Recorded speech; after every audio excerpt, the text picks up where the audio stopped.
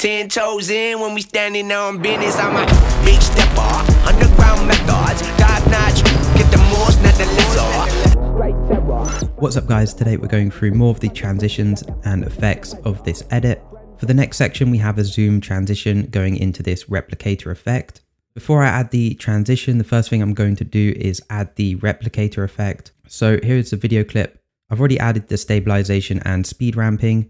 I went through how I did that in part 1 of this video series. So if you want to go back and watch that, you can, it's still on my channel. For the replicator effect, the first thing we need to do is copy and paste the video clip. So if I hold down Option and click and drag the video clip up, and on this top layer, we need to mask out the subject. For that, I'm going to go to the effects tab. I'm going to use the KROMATIKS AI effect for this and just click and draw around the subject. And this will really easily create a mask. If you haven't tried out this plugin, I'll leave a link to a free trial in the description so you can try it out. So now we go to the tracker and just track this mask throughout the video. So once a mask is tracked, we can go up to the effect parameters, go to output and then select mask video. Now we should just be left with the subject without the background. So now I can add my replicator effect. So if we go over to the effects tab and go down to the replicator effect, and I'm going to add the Russian doll preset onto this. And in the parameters, I'm just going to turn down the lift amount and turn up the angle amount, and then also click reverse stacking so that the subject stays in the front. And then I'm just going to add another one of those effects. These effects are already pre-animated. So the video will start off normal and then the effect will animate. At the end, it will go back to normal again. So really cool preset with tons of different features. So now we have the effect added. I can select both of these, right click and go to new compound clip. Now I need to add the transition to the front of the video clip. If I added the transition, it would probably cut half the video. So a little tip is to go to the first frame on the video clip, hold down Shift and press H to create this hold frame. Now we can add the transition to the front of the video clip and not cut off any of the video. So if we go to the transitions tab, and the transitions I used for this was the target zoom transition. And if we double click that, it will add it to the front of the video. Now I just need to make sure the middle point of this transition lines up with this hold frame at the end here. Now I can drag this over my video clip that I want to transition from. And if I select the transition, we have this control here, which we can put on the part of the video that we want to zoom into. So I want to zoom off to the right here. So now if I play that back, we have this nice zoom transition off to the right of the screen. For the next transition, we have this nice sliding in transition, and then the background of the video fades onto the screen. So here's my raw video clip. There's a couple of ways you can do this. You can either create a freeze frame and mask out the video.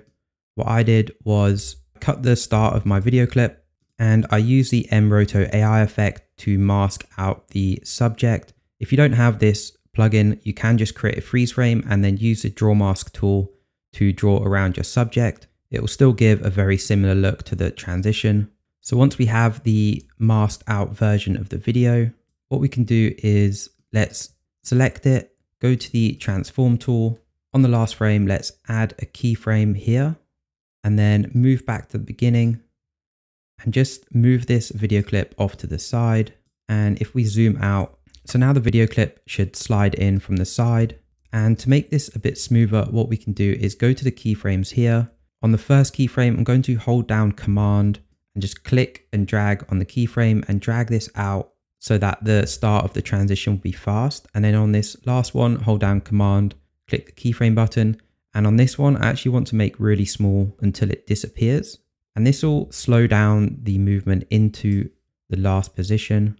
Okay, so now we have the slide in effect. What I'm going to do is drag this first video clip back slightly, select the beginning and press Command T to create a cross dissolve transition.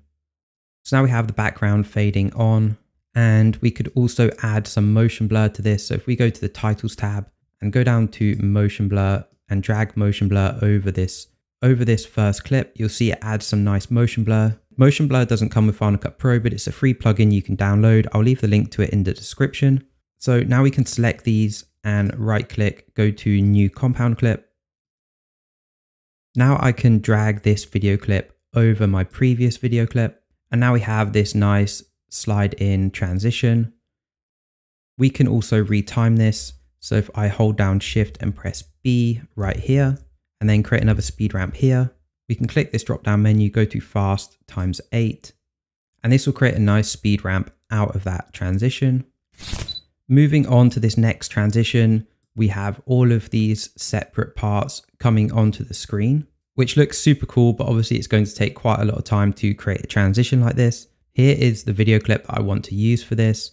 And the first thing I'm going to do is create a copy. So hold down Option and click and drag the video clip up. And on the first frame, I'm going to hold down Shift and press H to create a freeze frame.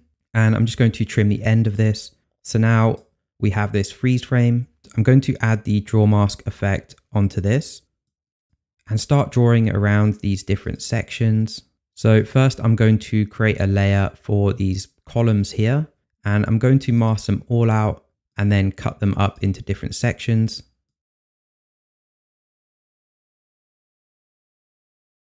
Now what I need to do is go over to the crop tool and select the Ken Burns effect and switch the box so that the end box fills the screen. And then the start box, we can move down to the bottom and then right click and make sure ease in is selected. So now the columns should come in from the top. Now I'm going to add another draw mask onto this and just cut around the one at the end here. And then I'm going to split this video clip. And on the second part of the video clip, I'm just going to disable the crop over on the parameters here. I'm just going to turn the crop off. So now we have just this one column coming down into position. And now I just need to repeat that step for each column. So if we copy and paste this video clip, the first one, drag it out, select it, and move this mask over to the other column. So now we have the second column coming down. And on this one, I'm going to split the video clip just slightly after the first one. So press B and split this video clip here. And then just disable the crop on this second video clip. And we can offset these a bit better.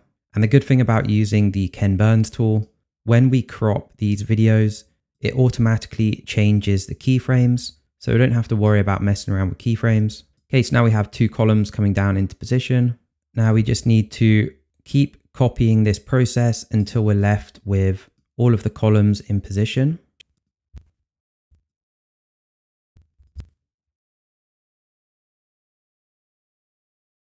And I also offset the start of these so that they come down one after each other. So now we have the pillars coming down into shot. Now we need to animate the rest of the parts in the video to also slide into shot. So what we can do is copy this video at the bottom and just delete the second mask on the video clip, and we'll keep this one. We'll invert this mask. Let's actually disable all of these so we don't see them. So we have this, and then we can drag in a draw mask onto this video clip and create another layer for the road here. And then go to the crop tool. And I'm just going to drag the green box into the black area. So now this part of the road slides on from the corner. If we copy and paste this and then delete the mask, add another draw mask, and let's create a layer for the roof as well. And then we can go to the Ken Burns effect and just move the start box down into the black area. Click done. This is just a very rough edit, but you kind of get the idea of how I made it. Finally, I'm going to add a layer for the subject and draw a mask around the subject. On this subject layer, I'm going to add a keyframe on the scale at the end and then move back and turn the scale down on this. So now we have the subject starting to zoom in from the back of the video. Now I can drag my original video clip back next to this. To tidy this up, we can select all of the layers and right click, add them into a compound clip. Now from here, we can retime the video clip. So I added a speed ramp at the start of the video. So if I move forward slightly, hold down Shift and press B, that will create this speed ramp. Then I can speed up the beginning of this video clip, which is actually reversed already. Drag out these tabs. So now we get a nice little speed ramp out of the transition. Now we can select both of these and drag them above our previous video clip. So now we have that transition coming onto the screen. I also added a bunch of shake effects for when these pillars are coming onto the screen. And for that, I just used an adjustment layer in the titles tab. Adjustment layers don't come with Final Cut Pro, but I'll leave a link to it in the description. It's a free plugin that you can download. And if I drag this onto my video clip and add my effects to it, the effects will affect all of the layers underneath. And that's super important for this because I want to add a shake effect to both video clips. So if we go to the effects tab, I'm just going to drag the rumble preset onto this. And that just kind of brings the transition to life slightly. Moving on to this last effect, we have this really cool glowing clone effect. So first we need to copy and paste the video clip. And then I'm going to use the mRoto AI effect and just mask out the subject. Now we have the subject masked out, I can add some effects. The first effect I'm going to add is the Replicator Effect and the XY replicator. And on the X split amount, I'm going to stretch that out.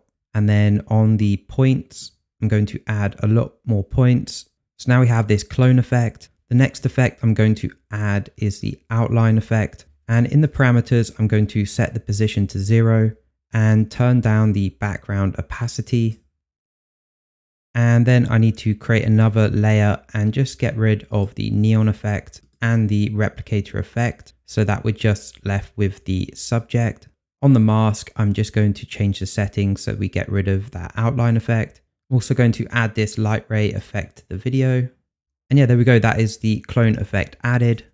That's pretty much it for this one. In the final video of this series, I'll be going through the color grading and a few extra effects that I use. I'll also be giving away the color grading LUT that I use for free. So subscribe if you want to see that video. I hope you guys enjoyed this one and I'll see you in the next one.